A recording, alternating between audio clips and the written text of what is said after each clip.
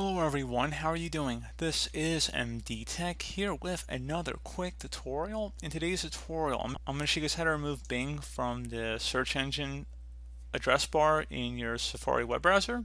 So this should hopefully be a pretty straightforward tutorial, guys, and without further ado, let's go ahead and jump right into it.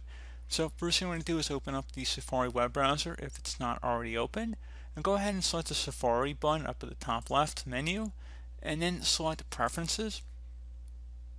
Select the search button, so go ahead and select search with a little magnifying glass, and where it says search engine, click inside the drop down here, set it to whatever you want. You can choose between Google, Yahoo, or DuckDuckGo, and then once you made that change, you can go ahead and close out of here, and I would recommend restarting your browser, and that should be about it.